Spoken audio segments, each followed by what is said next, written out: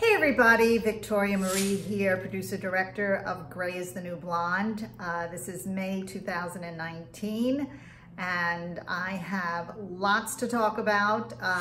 When the DVDs will be sent out, when the movie will premiere here in Los Angeles, and the 3 awards that Gray is the New Blonde has now won. So the most exciting, of course, is the fact that Gray is the New Blonde has won some awards. It was totally unexpected. I did not set out to do the film to win any film festival awards, and that's what these awards are. But on a fluke, I decided to submit the trailer. I guess it was 2 months ago, so maybe it was was it March or April, somewhere in there. I thought, let me just give it a shot. I figured I had nothing to lose. The submission fee was, I don't know, $50 or $60. And lo and behold, we won an award for the trailer. And then I was invited to submit to another film festival, and again I submitted the trailer because the full-length feature film was not really ready to be submitted. And again we won another award for the trailer. Then maybe 2 weeks ago, the film was ready to be submitted, meaning the full-length feature film was ready to be submitted to be judged to see if it was worthy of an award. And lo and behold, it won the most prestigious award a documentary can win, which is Best Feature Documentary. So, I mean, I'm kind of shocked, but of course extremely happy, because now that is a confirmation back to me that the film is really good. Because honestly, you know, when you're in the thick of it, you think you have a good film, but you don't know for sure.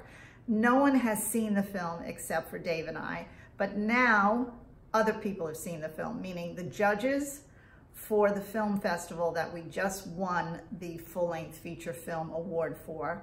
And then one of the featured Silver Sisters, Rosa Medina, she actually surprised us at the screening. And please know that the screening that took place on Saturday, yeah, today's Monday, was a screening. It was not the premiere. The film has not been released because that screening actually is an earlier rendition, and it isn't even the finished product. I added a little bit more music. I cleaned up a couple of things.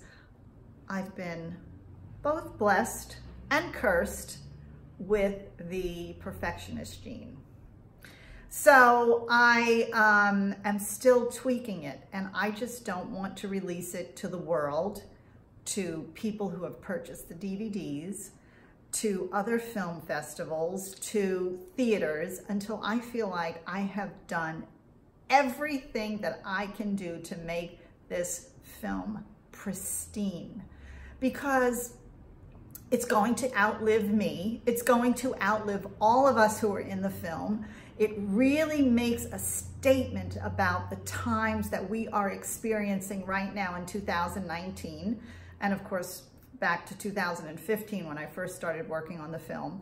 So 50, 60, 75 years from now, people who are in the entertainment industry and women and just the general public can look back at this film and know what women were experiencing as far as our hair and gray hair and our culture and what it says about women, etc., what we were facing at this time in history. Because even though it's not history to us, at one point in time it will become history. So I don't want this to be out there until I feel like it's as good as it's going to get. And I am almost there. I mean, I'm days away from it almost being there. But that is part of why the release date, the premiere date, keeps getting pushed back. So bear with me, but I don't want to deliver anything to any of you until I feel like this is the bomb. So again, the screening that took place was in a tiny little theater. It was on a projection screen. It wasn't a theater in terms of like the movie theaters that we go to see a film.